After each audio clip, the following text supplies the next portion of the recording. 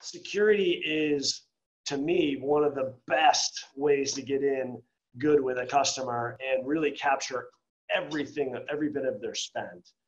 Because, and you tell me if I'm off base here, if you solve a customer security problem, what else, why wouldn't they trust you with everything else? Because everything else is secondary, frankly, right? Absolutely. I mean, that's very large because people very rarely will switch from a security provider because of exactly what you said. You trust them and they know your inside, they know your confidential stuff. So you're going to bring them in for the other products as well. So it's very much a trust-based relationship. So while you're talking, maybe do a quick little introduction of yourself too. Sure.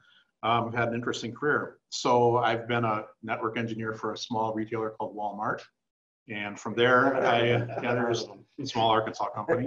And then from there, I became a wide area network designer and network operations and SOC operations manager for a large company called FIS.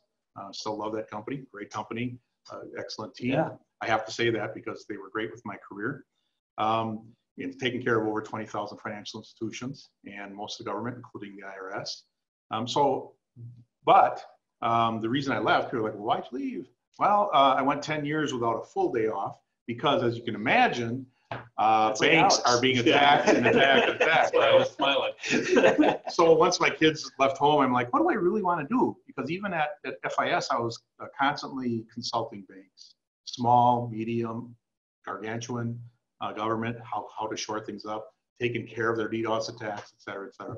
So it gave me very good, but I used to complain to my, at that time, a TW Telecom rep, man, you know, the carrier should really be taking the brunt of this. We're spending millions of dollars. I think you guys should be spending that. So that's what I did. I came over to CenturyLink because this is what I enjoy doing, straight up. So why CenturyLink? There's a couple of things here. First of all, not new in the security business. I don't think people understand that. Yeah, let me explain why that is. Secret. It is, and this is why. Like you came from Global Crossing, yes. Right? I used to do business with Global Crossing and then TW Telecom, et cetera. What was Global Crossing built for? It was built for the internet, right? Yeah. And then we acquired. And so our network is so large that it's like the spider web of the internet. Even Iran has to ride those rails. It's kind of scary, right? Yeah. But we can watch them. So because of that, we're able to sense things very closely. And then while other organizations have spent billions in cellular, we don't do cellular. So we already been protecting things like the Super Bowl broadcast. If you were a terrorist, it'd be great to say, you know what I think about, you know, I'm from Green Bay, so I don't want to talk about the Super Bowl too much. But so you have streaming these videos. Yeah, not anymore. Of course, I'm in Chicago. So at any rate, they knew security inside and out, working with agencies. Well, the challenge there is our executive management went, why don't we productize this stuff? We have this visibility no one else has. Why don't we productize it and help them to protect themselves? So with that, these are metrics, and they're important metrics. To give you an idea, it even blows my mind. 1.3 billion security events per day. Okay, that's per day. So I'm ex-military, Army. I don't know if anybody else is. Sorry. No, I'm kidding. I'm kidding. I was a corporate version of the military. You are. My brother was Air Force. He got to be in hotels and I ate there. But aside from that, no bitterness. So because of that, we're able to be like the special forces, right? PJs. All special forces respect PJs, right? From the Air Force. So we're that special forces. We see so much that other organizations may not deal with that security event for years. We're seeing that every day. C2s is very big. What is a C2? Well, I just got into your computer and I'm controlling stuff from your computer. Are you the one that's screwing up my computer? Actually, yeah. Tony? Yeah, and I won't, you know, but. Are you making that window pop up every time? And other things, yeah, all kinds of stuff. Okay, so C2s are that control. A lot of organizations, and I have also advised law enforcement. I don't want to talk too much about myself, but I want people to understand this is field experience. I'm that grizzled old sergeant that's been through battles. I got a few scars, DDoS scars. And so, you know, I understand what it's like to be in your customer's shoes. Okay, I know that feeling. So C2s, like even with law enforcement, we know somebody bad is doing something to your organization, but you got to get a warrant. And you got to go through the bureaucracy. Oh, this is going to take about a week while you're under attack. So again, our executive manager decided, you know what, no. Because we see this stuff, because we have real intel, we know for a fact it's the Russian mafia. Mm-hmm. They're into systems. We're going to take them out. They're off the internet. Done. We're not waiting for a warrant. We're taking care of you. So that's very, very huge when you're under attack. You don't need bureaucracy. And if you listen to me jabber, you've probably seen the rest of them here. We don't really need to do a whole lot. I do have a lot of DDoS attack scars. Why? Because way back when they started out, I was there, and banks were losing millions and millions. So who was the quickest? It was CenturyLink. We still sell internet services. Absolutely. Actually, we still make money on POTS lines. Yeah, So, I didn't know that. Yeah, okay. we do. Right. That's kind of crazy. But everybody needs internet. Yes. And we always say, why the heck would you sell customer internet without DDoS protection? Absolutely. I use the analogy of, do you have a lock in your house? Right. Do you use it? So depends on where you live. In Green Bay, they probably don't. No, and there's people that still leave their car doors unlocked. Oh yeah. And again, with the police department, you hear people go, "I can't believe somebody stole my car." Well, do you have the keys in there? Well, yeah, but nobody's ever done it before. That analogy is DDoS. I'll give you a quick war story. I got a few of them of one customer that said, I can't see myself spending money on DDoS, Rick. I'm like, I understand. I don't want to spend money on life insurance until the doctor says I got 6 months to go. Yeah. But we're gonna wait. We're gonna wait. In about 8 months, they called us back and said, "Oh my God, can you take care of us?" Well, we can. We'll get the contracts out, but it's not like you're already on contract where we're going to be able to take care of you in 5 minutes, because that's about what we do. DDoS mitigation's done about 5 minutes with a 15-minute SLA. Okay, that's very quick. Wow. So he said, "Oh my goodness, he lost $1 million in 24 hours, and he would have never thought his business was going to be attacked. He thought he was not going to." So it's not a matter of, remember, these bots are looking for you. Mm-hmm. It's not a matter of if, when are you going to be DOS? So if you rely on that internet circuit, if it's down, will that bother you? Right. Well, if it's under DDoS, it's down. So that would bother you. Okay. Well, why don't we talk about some of the products and services that you have within the security? So portfolio? this is very quickly, we have a lot of them. So two things I'd like people to remember is the first one is think about CenturyLink for security. Number two, you don't have to sell it. We have experts, we have security architects, we have people that will do that for you. Just get us in front of the person who can sign the check for security. Sometimes that's not the network person. So you're gonna have to find out, is it the owner, is it someone else? So think about that. The second very large thing is that we're agnostic. I've designed, we're right here in Chicago, a very large company. They only had AT&T and Verizon.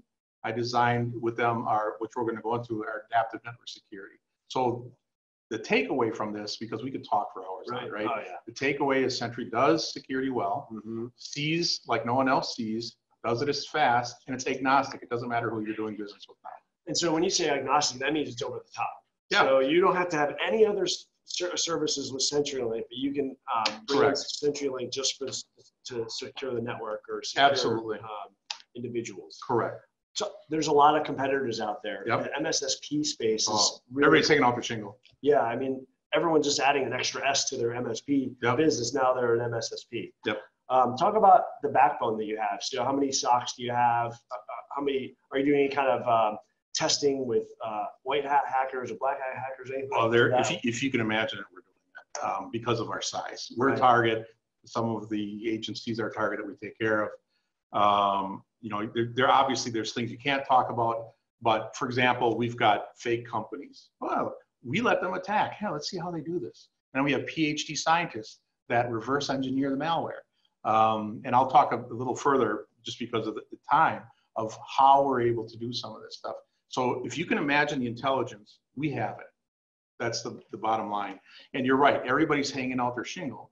So I'm gonna use another analogy that I use. I'm full of analogies, I can't help it. So you're getting ready to go to war. You're getting ready to go into battle, and your life is on the line. But the military's giving you a choice of commander. One guy has 500 certificates from West Point. He looks really sharp. Boy, does he look sharp.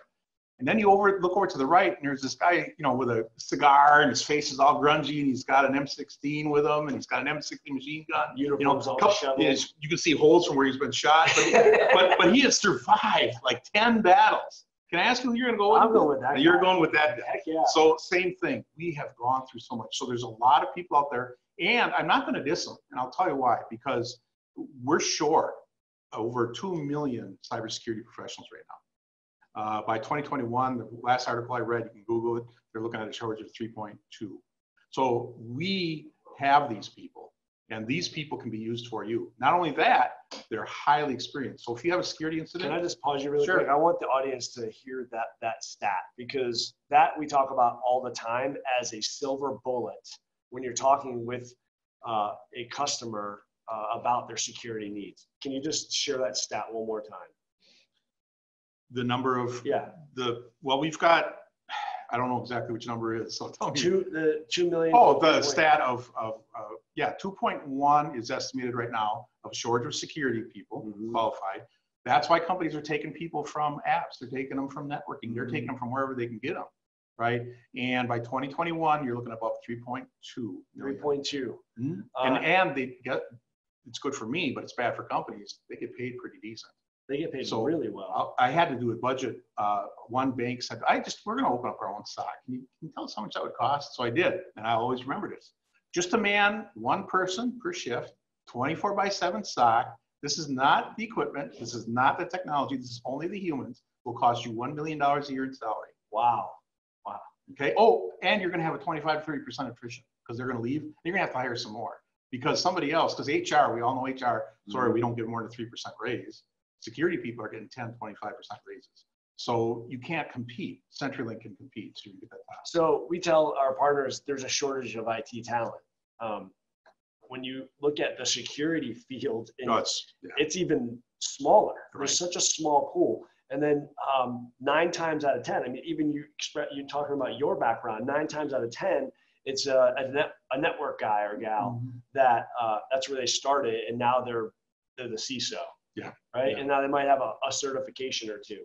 And so your customers can't find the talent that's needed to protect them. And I guarantee you, they don't have $1 million to build their own stock. And so why not lean on a company like CenturyLink that's trusted, tried, and proven with the resources that you bring to the table? Absolutely. I think that's a huge value. So one of the very popular things that we have is our cloud-based UTM. We call it adaptive network security. And again, it's agnostic. Remember that. We don't care who you're doing business with. We're able to take care of you. So rather than just go through a sales point, I thought I'd go through case studies. Yeah, right? That's great. A few. That's how we learn. Absolutely. Like I said, my that or we're attacking. So. And me too. My daughter says I have the memory of a goldfish. But anyway, here's the problem. So this organization needed to be secure and turn up remote locations. All right. I don't know if you know who this organization is, but when you see cranes out there and very large equipment, so they may go into a city or someplace, temporarily and have to turn up a location. Installing a firewall, programming the firewall, having the personnel to go out there and do that takes a lot, right? And so each site has to have their own firewall, make sure that their firewall is kept up to date. Oh, we're going to change the rule set, make sure it propagates. And as much as all those auto tools say they will, I can't tell you how many times they miss things and you got to go and do it manually, right? And the network performance was such. Now, this company does huge 3D diagrams. It's huge. So their throughput is important, right? So the solution was they came to us for adaptive network security. They're already on MPLS. Again, it's agnostic. I can use it with MPLS, without MPLS, with cable modems, whatever you want. And so we put that out there, and all locations are connected together. And you also can have a location participate in the MPLS. So it can participate as part of it as well. So it doesn't have to be just the internet. You can hybrid it. So let me just dumb this down. So new locations added, if it's the customer building this out, they're going to have to do the firewall and set all the security settings and everything. Right. It's a human that likely will make a mistake, potentially, and it could be detrimental to the company, like massively. Right? Right. And so why not hire CenturyLink just to take that on so that there isn't a human error and there's a specific process in place that every box gets checked every time. And there's another big reason why you want, whether you're medium or a large company, we already have customers out there. You think of the very large global corporations out there are using this product. Well, what does that do? It puts pressure on us to really make sure, right? Well, so since you're a medium business, right, maybe you have 10 doctors' office, clinics, whatever it might be, that are all going through our firewalls, you're benefiting from these large corporations and us tweaking that. And one really exciting thing that we're doing now is we have what's called adaptive threat intelligence, what I'll go into. But that now feeds adaptive network security. And what that means is we find out, again, I always pick on the Russian mafia because they were my nemesis in my past. Respect them. They're my Lex Luthor. I'm not going to say anything bad about them. They are the Russian mafia. But I could be listening. Yeah, exactly. So don't say anything bad. Tell. So I'm not saying anything bad about them, but they were a challenge. So say we find that, hey, the Russian mafia is starting to send out ransomware from this IP address. Our threat intelligence senses that. We automatically make a rule set in those firewalls. You have now just benefited. So now a small business is benefiting from the you bet. Instead of waiting for the 24 hours or 48 hours for your laptop to update that you keep shutting off because you can't play World of Warcraft, right? so that's huge. Again, you're getting a big corporation and big corporations working with us, getting the benefits of all that engineering, state-of-the-art stuff. And here's what's really cool. So the first thing that the sales team said was, so how much more is this adaptive threat intelligence going to cost folks that are already on our adaptive network security? Not a dime more. They're benefiting from a new feature. Wow. Yeah, so that's huge. You're getting the cutting edge, not the bleeding edge, because then you have issues. Yeah. You're going to get the cutting edge technology. So before we get to the next slide, because I want to talk a little bit more about DDoS, but give me what's CenturyLink's top competitor? Who do you compete against? Who do you view as a competitor? The Chicago Bears don't really see the Green Bay Packers as a competitor. Well, no, you got to win first. Yeah, and so tell me what's more. I'm going to be escorted out. Oh, thank you, folks. And really, I'm a New England Patriots fan, and so the whole NFL is not really a competitor. I think we all got to agree Kansas City should have won. Let's get back to security. All right. So who is a competitor to CenturyLink? Well, in all honesty, everybody in cybersecurity is, but you're going to have your, I don't want to say names, but your other big carriers. But they have 3 initials. Would that be one? Well, there's, and some of them have a bigger word. But remember, I want to bring this back. Who is investing in security as a portion of their business? Now, I don't know their books, but is anybody getting ready to be focused on 5G right now? Yeah, there might be. Yeah, so we're doing security. So we're pumping a lot in. All right, so let's get on topic with DDoS. All right. And so what type of DDoS attacks are you guys seeing? Everything. I mean, you've got your volumetric is still your largest, probably 90%, 80, 90%.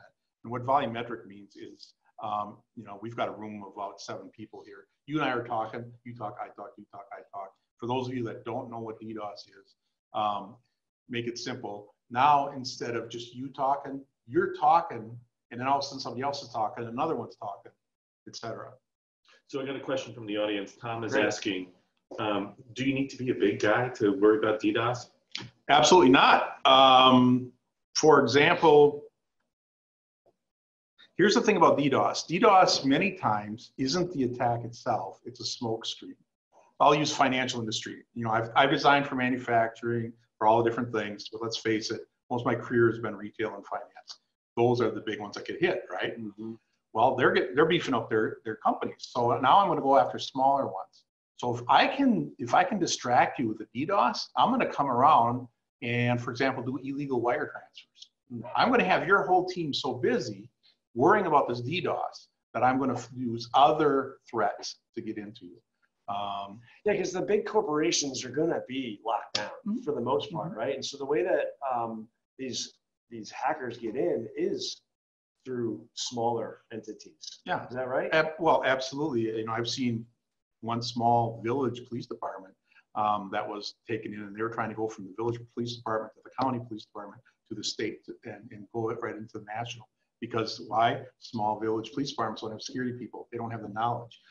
They think they're small. They're not going to get attacked. They're insignificant. So Target. Now we will talk. It's public, right? So Target. My daughter was a manager at Target, And where she is, if you don't ask for, if you want a red card, they get disciplined now. Yeah. They're trying to make up for the loss that they had. It's Nothing super against annoying, Target. Target's a great company. As a consumer, though, that's the annoying question. Well, I'll actually get it because now I know that they're on their game now. But the point of that is, so they absorbed whatever, I don't know the number, so I'm not going to say it, but a significant part of their business loss they absorbed. A small, medium business cannot absorb it.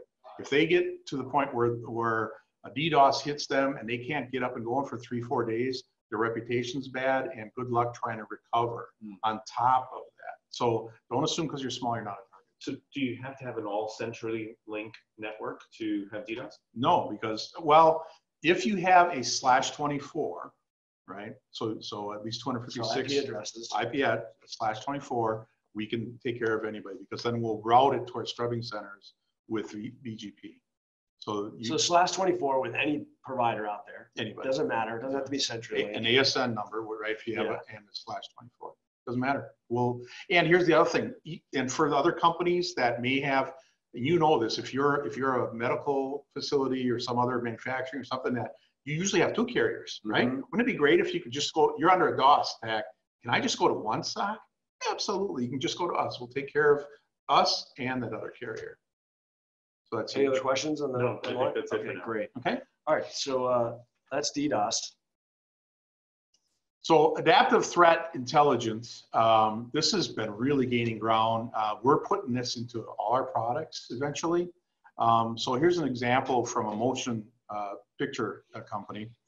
They were having problems because many times they would utilize offshoring help. And I can tell you again from my past, not talking about me too much, but the hardest people I had problem was they didn't care about United States laws. Whatever, I'm in this country and I'm only costing you 50 cents an hour. Right. So I'm gonna do whatever I want. And they would use torrent and they would gamble, they would do all kinds of stuff.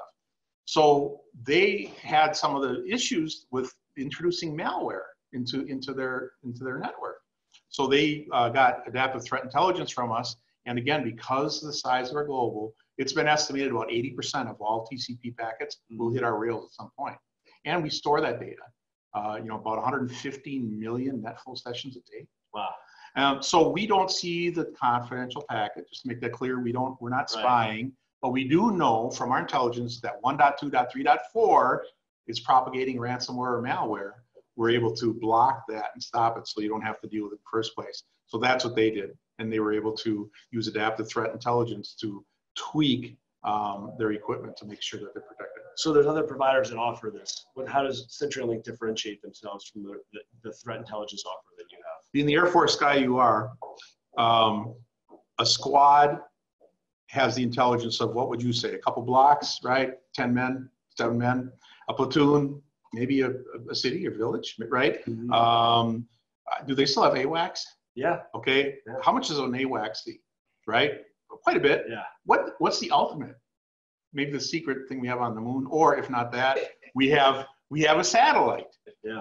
Look at CenturyLink as that satellite. So there's other organizations out there, right? Their threat intelligence is only as good as what they can see because we see so much. And on top of that, we also take feeds from other sources as well. So that's the reason why. If you're able to see a threat within a city, for example, you can keep it from a terrorist attack. But if you can see the whole world and you're listening to everything, you're able to do a lot more. So that's a differentiator. So other companies, I didn't know this. Other companies may have a smaller visual. Correct. Of the threat. Absolutely, of the internet. Interesting. Because again, they all have to, just about all have to ride our rails at some point. Yeah, right. Okay. You're from Global Crossing. Yeah. Carrier's carrier. You've heard that term, right? Everybody had to ride. And guess who's got that? We do. So awesome. All right. So secure log monitoring. If you've ever heard the term SIM, right? Yeah. So it's watching everything in your environment, coming in from the internet, things of that nature. You've heard of companies like Splunk, the most known. A ton of companies will buy these SIMs. And again, they'll lose their expert because there's even more of a demand for SIM experts. Or they're constantly tweaking it and they're losing a lot of money. What eventually happens is it becomes a boat anchor. They're done. They just give up. I've seen that so many times. So this is CenturyLink. We're not partnering with somebody here. This is CenturyLink Secure Log Monitoring. It's a virtual collector, and we utilize they can utilize our threat intelligence and even instant response. And there's an app on their phone. So again, these small, medium organizations, the network guy or whomever, or their one security person they have, can be alerted that, hey, you know, our security operations center sees something fishy going on in your environment. And they can either escalate the ticket from the app, they can call the SOC direct. And I do want to make that too, I forgot to mention this. Nothing's more frustrating than bureaucracy. I hate bureaucracy personally. I don't want to call the NOC to say I have a security event. I know I have a security event, that's my job. And then they're going to open a ticket. Then they're going to send it over to the SOC to make sure, nope, it's not a network issue. Maybe it's a security issue. Then the SOC gets a ticket, et cetera. If you got something going on with us or with the bad people, when you call our SOC, you're direct with an analyst, a security analyst. You're not getting all that bureaucracy. So whether it's advanced threat intelligence, whether it's DDoS, whether it's secure log monitoring, you're getting that security operations center as a team. So you hear the term alert fatigue. Yeah, absolutely. So how Brass does bell CenturyLink syndrome help with that?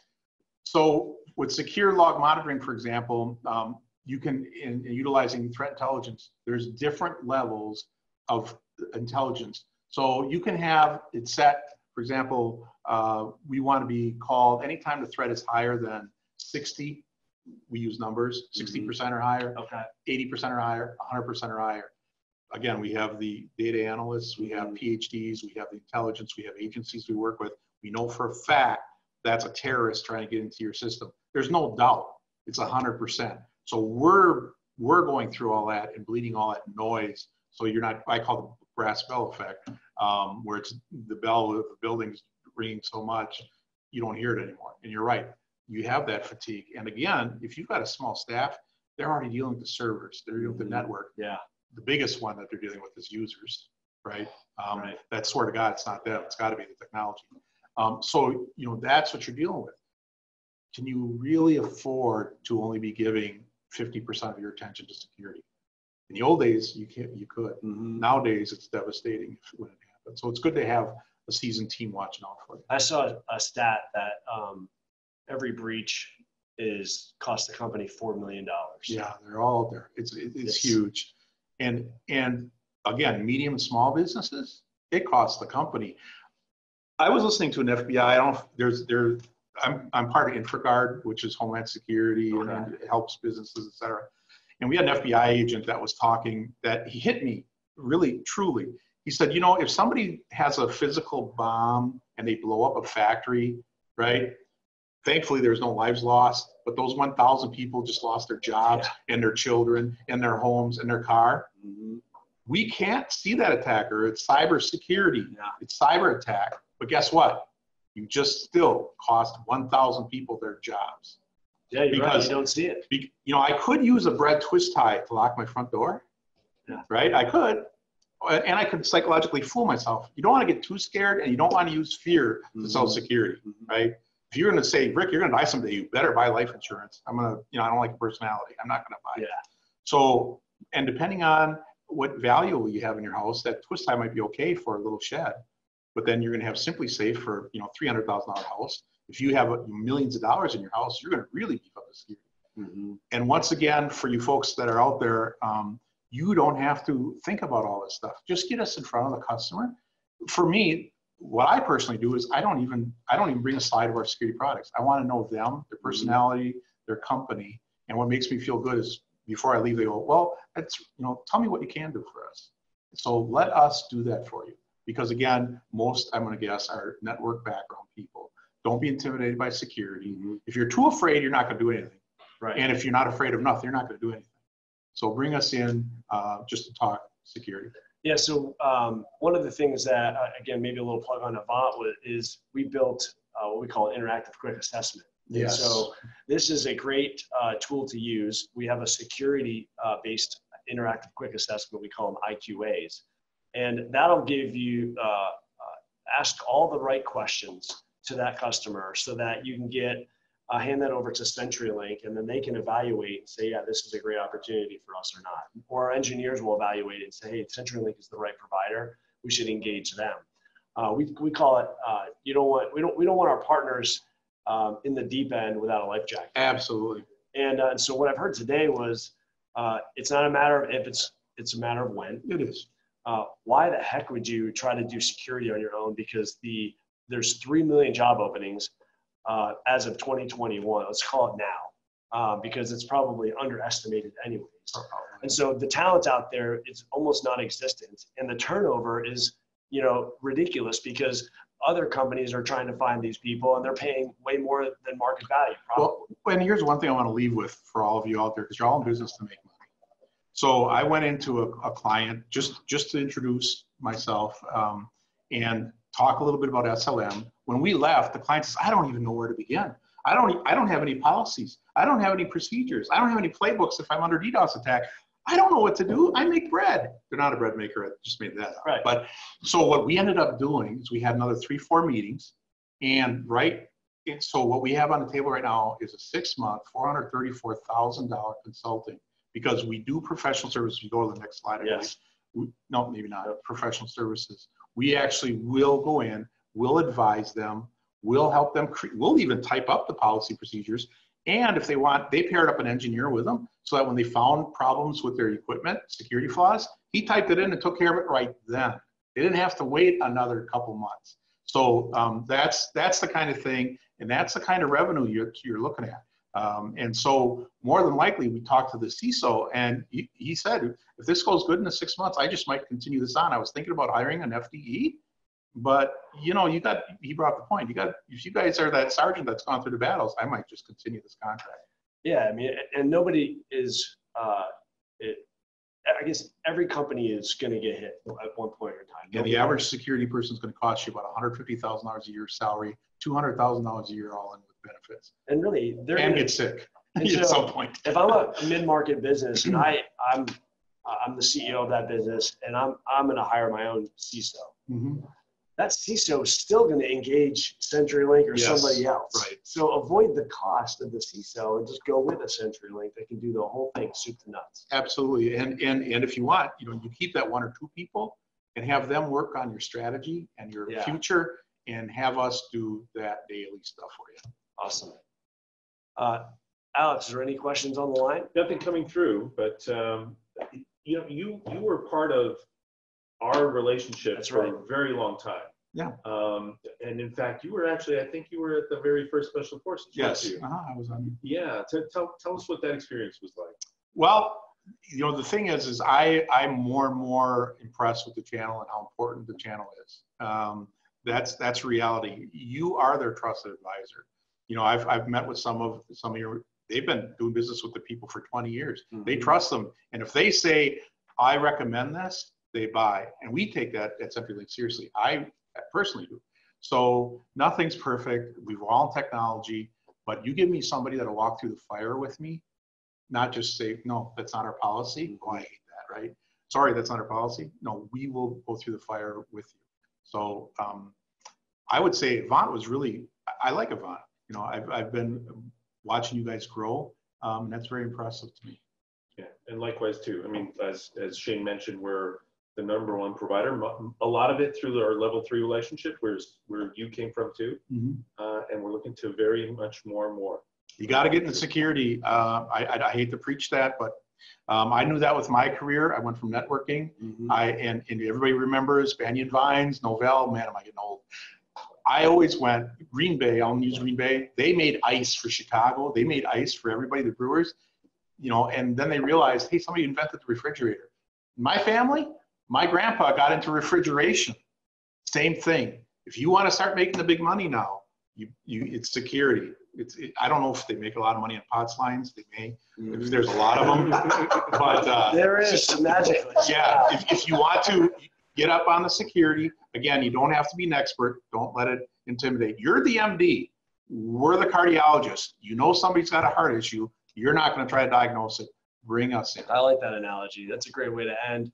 CenturyLink is a longtime friend and family of Avant. And we're so excited. And thank you so much for your time, Absolutely. Greg. And Jessica, thank you. I got to admit, I learned a lot today. Good. And I hope you on the phone learned a lot. If there's any, we will have this recording up in the Pathfinder. So for partners, you can go in the back office side and search CenturyLink Spotlight, and you'll find it right there. But thanks for your time and attention, and we'll see you next month on the next Spotlight. So thank you very much.